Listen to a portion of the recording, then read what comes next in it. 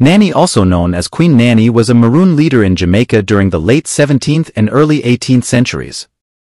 Enslaved Africans who escaped and established independent settlements in the Americas were known as Maroons.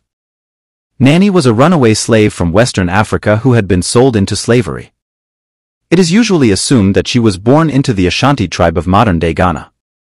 Nanny and her 4 brothers, all of whom went on to become Maroon leaders, were sold into slavery and eventually escaped to the highlands and jungles that still make up much of Jamaica. Nanny and one of her brothers, Quayo, established Nanny Town in the Blue Mountains on the eastern side of Jamaica. Nanny Town thrived because of its remote location in the highlands, far from European villages and difficult to attack. Nanny avoided attacking plantations and European towns, preferring instead to farm and trade with her neighbors in a civilized manner.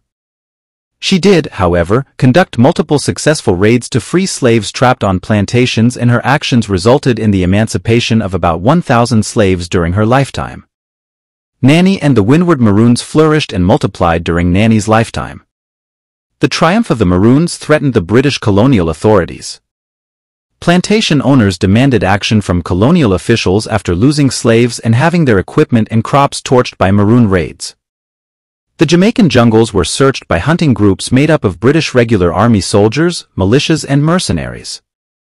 Captain William Cuffy, often known as Captain Sambo, is said to have murdered Nanny in one of the war's many brutal battles in 1733.